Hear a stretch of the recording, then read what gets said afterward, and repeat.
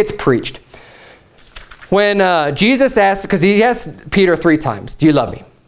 So the first 2 times in the Greek, it uses this word agape. Okay? But then the 3rd time, it uses this word phileo. And what they say is that, well, the agape is really like a much lesser type of a love, kind of like a friendship love, like not as strong. But that phileo, that's like a really intense, like a really strong type of a love, is what they'll say. So the first 2 times he's kind of using this agape, like, oh, do you love me? Do you love me? But then the 3rd time he uses that word phileo, and that really hits Peter, and that's why he's so sorry and grieved that Jesus even used, now he used this word phileo. Because when Peter answers him, he uses that word phileo every time. But then when Jesus asks the 3rd time, it's that word phileo. And in English, it only says love, so we don't get to know these, this special hidden meaning behind this. And because I know the Greek and because I've looked at this, I'm going to tell you, look, this is why he got upset. But even just in the regular Greek, in the English reading, why did Peter get upset? Why was he grieved? The Bible tells us. It says in verse 17, he said unto him the 3rd time. Now, if he's saying something different, first of all, if he's saying something different, is he saying it the 3rd time? No, because he would say the first thing 2 times, and then he said something different the 3rd time. He's saying the same thing. That's why it says the 3rd time, but let's keep reading. It says, Simon, son of Jonas, lovest thou me? Peter was grieved because he said unto him the 3rd time, lovest thou me?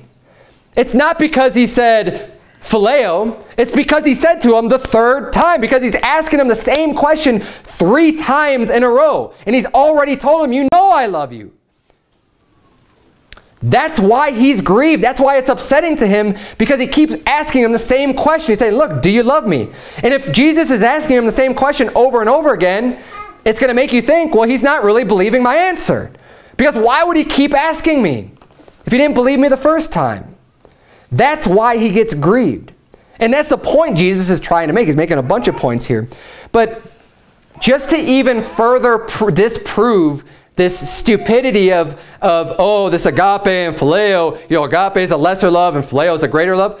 Okay, I looked up when those words are actually used by using the Strong's dictionary and the concordance to find out where these words are used. So here are the verses in English. Let's look at a couple.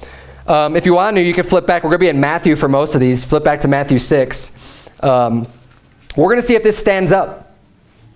If that usage of agape is if we apply it all throughout, because it would have to be applied. I mean, if the word means something different, right, then you should be able to apply it throughout the Scripture. Matthew 6 verse 5. I'm sorry. So this is, now we're looking at phileo. These are examples of phileo. This is like the really intense, strong type of a love. Okay, Matthew 6 verse 5 says, and when thou prayest, thou shalt not be as the hypocrites are, for they love to pray standing in the synagogues and in the corners of the streets. So that real strong, like that real emotional, strong type of a love, that's how the hypocrites love standing in the synagogue. They're saying like that's how much they really love that. It seems kind of silly to me that you would use, if that's what that word really means. I mean, if it's just that type of a strong thing, it's so much different than agape. What he's saying then would be that these hypocrites love standing in the synagogues in the corners of the streets that may be seen of men, that's that intense love that they have. Now look, if they say they love that, sure. Men love that because you like to receive the adoration, you like to receive the looks and the accolades by people. But you're not going to convince me that they just love that so much and it's just such this strong type of a bond, type of a love with something like that. You're not going to convince me that that's what that has to mean there. Matthew 23 verse 6 says a similar thing. In Matthew 23:6, he's talking to the Pharisees. He says, and love the uppermost rooms at feasts and the chief seats in the synagogues. Again, that's that real intense love that Jesus used with Peter, right? That made him so grieved, is the same love of loving the uppermost rooms at feasts. So when you go to a banquet, when you go to a dinner, and they give you the best room, like, man, I love this so much. Like, this is the best thing in the whole world. I don't think so. I don't see that in that verse. Revelation 22:15. You don't have to turn there. Turn if you would to Matthew 22. Revelation 22:15 says, "For without are dogs and sorcerers and whoremongers and murderers and idolaters and whosoever loveth and maketh a lie." Again, that word phileo, that's supposed to be that really strong meaning of the word love, is used here as someone loving and making a lie.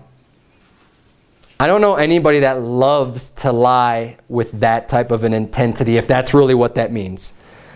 I mean, you could have people that, yeah, they like to lie, they like, you know, whatever, but it's to give it that type of a weight and say it's such a different type of a word is ridiculous. Now we're going to look in Matthew 22, verse 37. These are other uses of agape. Now this is that lesser love that they say that Jesus was using with Peter. In verse 37 of Matthew 22, Jesus said unto him, "Thou shalt love the Lord thy God with all thy heart and with all thy soul and with all thy mind." Is there much of a stronger love than with all of your soul and with all of your heart and with all of your mind?